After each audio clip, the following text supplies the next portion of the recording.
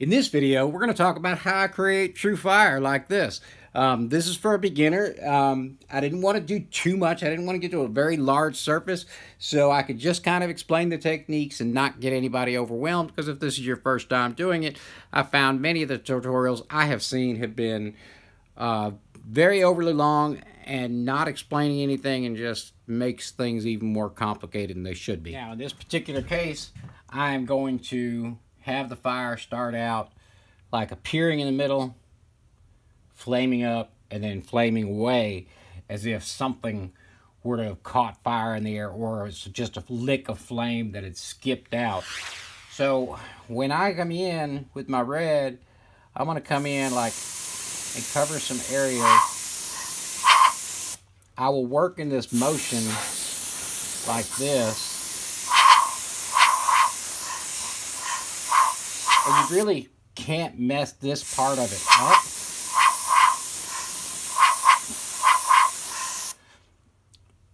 But it can make it better or worse depending on how, you lay it out.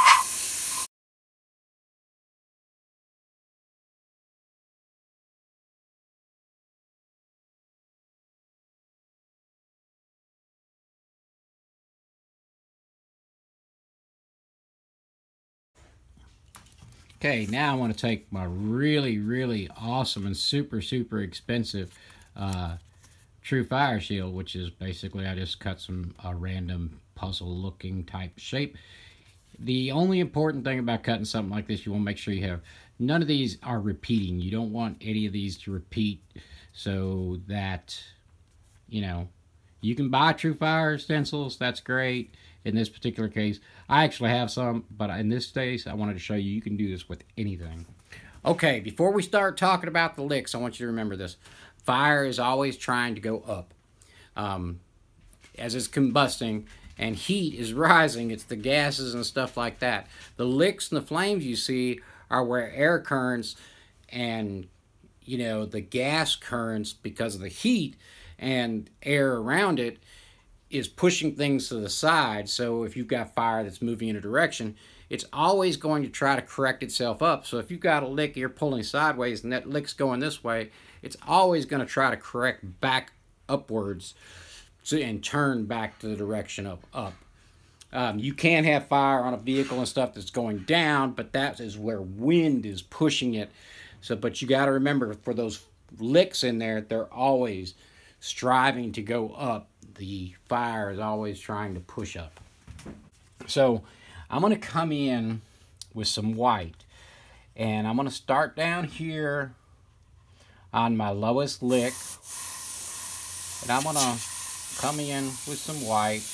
I'll put a little shield action on it, and then freehand, but I don't want a lot of stencils going on just yet. And I don't want a lot of work into this fire just yet. So I'm going to come around, and as I was saying, same thing, that fire is going to be correcting itself. And when you come off this edge, let it spread out so that it's hot, and then cooling off, the gases are forming and coming back around. And then we're going to tie these together. We're going to take another cut shape, and then we're going to come back around from that direction, and then another from this direction. We want to fill in our fire.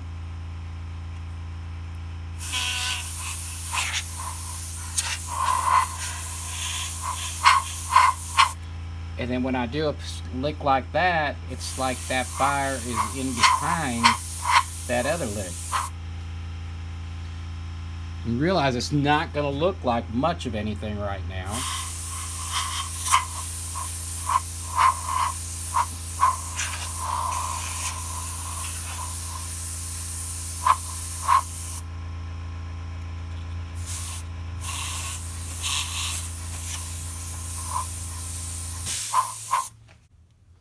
Now that I've got some white to work with, I'm coming in with transparent orange. And like anything else, I don't want to just flood fill this whole thing. leave some highlights.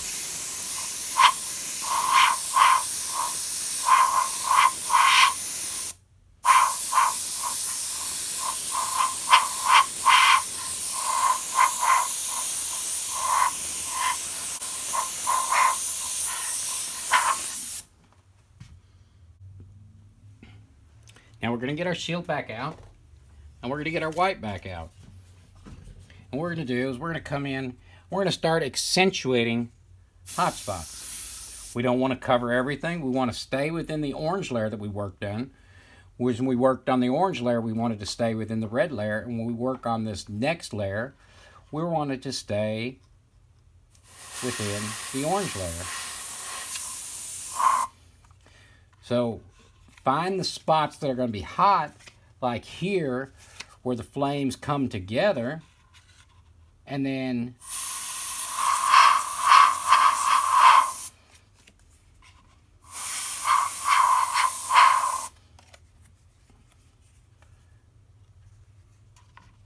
again, where it makes that curve around.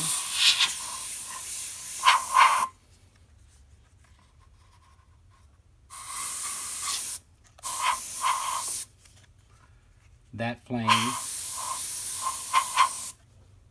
is hotter.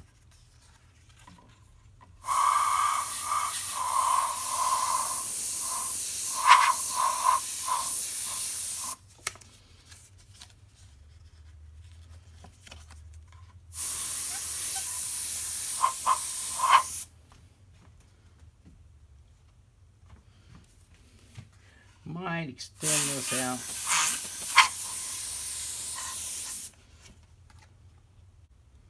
Now I'm taking transparent yellow.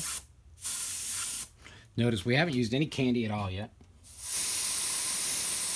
I'm going to start coming in with my yellow. And just like before, we're not going to flood fill the whole thing.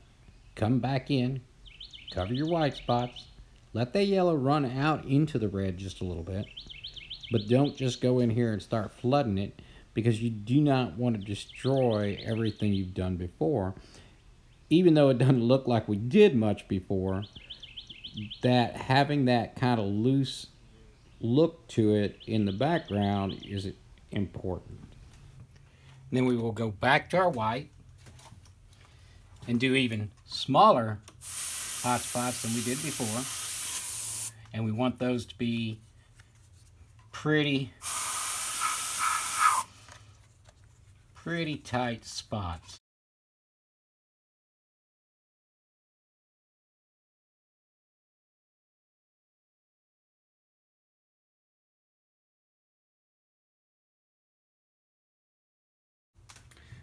Now I'm going to come in with my candy.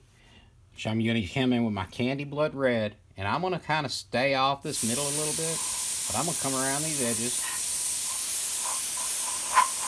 It's going to intensify the glow effect on the outer edge, and I'll use it. I'll pay attention to where I'm using it in here.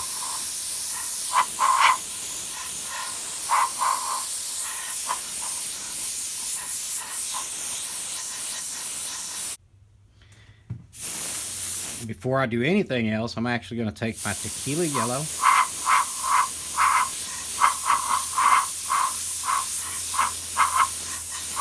And I'm going to let the tequila yellow cover the entire thing. Now, if we want to do more hot spots from here, which I do, what we're going to have to do is let that dry for a moment and put a barrier coat of bleed check on top of that. Now, I cleaned my cup so that there was going to be no contamination from the previous candy, and I've got bleed checker inside my airbrush, and I'm going to coat this, all of my artwork section. Nice, good coat on it. Straight out of the bottle, no reducer. If you use reducer, it will reactivate the candy layer and cause some bleeding to go on. Now, I've let it sit. And what I'm going to do is further define the hottest spots of my fire. And it'll be small, little spots I'll put a little white in there.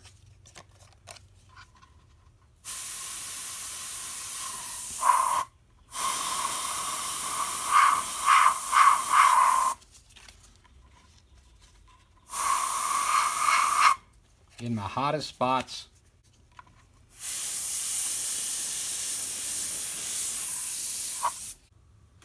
I'm going to take some lemon yellow.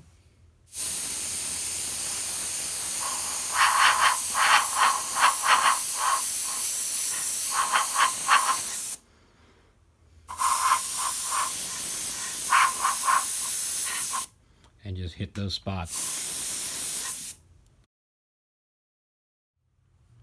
I'm Bill Kennedy with W. Leon Artistry, and I appreciate you guys stopping by our channel. Make sure that if you're new here, you hit the subscribe and the notification bell so that you can get notified of any new videos we got coming out. I'm going to do some more tutorials on TrueFire and get into different colors, but I wanted to start out with just a very small piece so as not to overwhelm anybody who's just starting out. It's important to understand you're going to have to practice this. It's very, very difficult to get a grasp on the first few times you do it. But then once you grasp it, you've pretty much got it.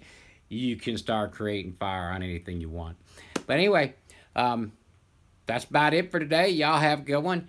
We will see you on the next time.